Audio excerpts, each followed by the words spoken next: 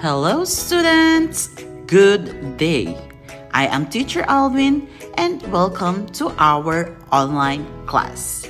Today, I will be teaching science. Before we proceed in our main topic for today, we're going to start first with our vocabulary. Our first vocabulary word is absorb. Absorb. Absorb. Now, let's spell the word absorb.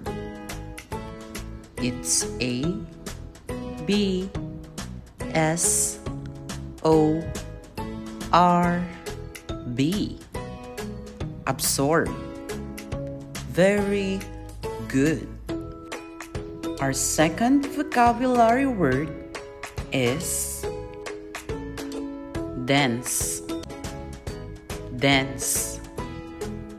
Dense.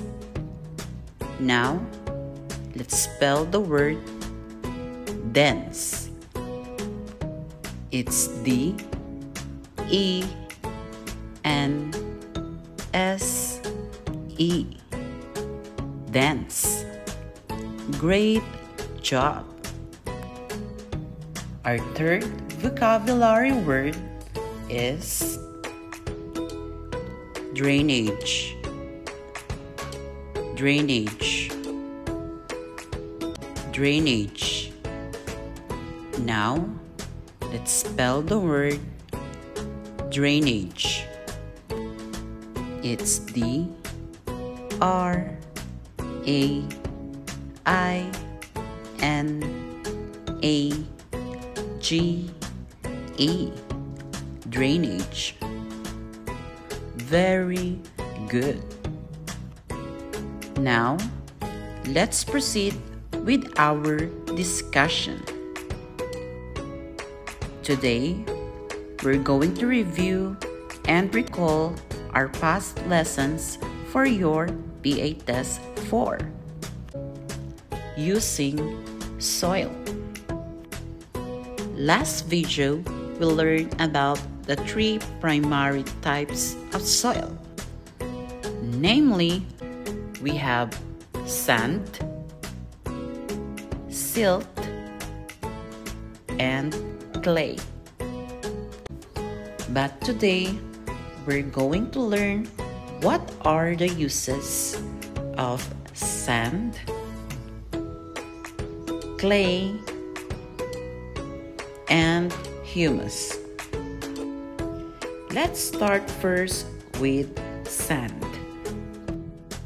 About 70% of sand in the world is quartz.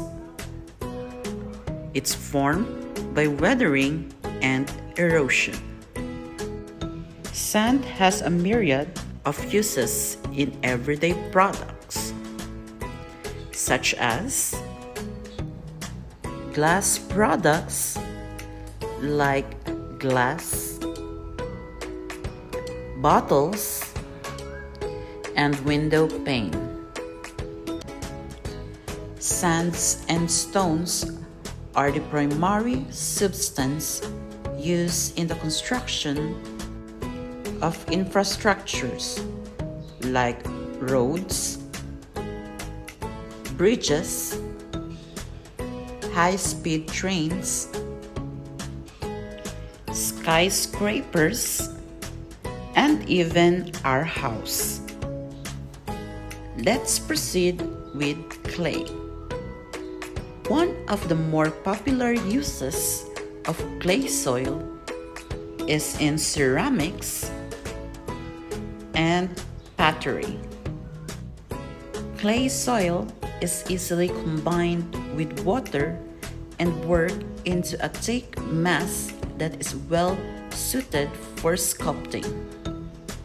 Clay must be kept in a dark, moist environment in order to keep from drying out and to retain its ability to be molded into different shapes.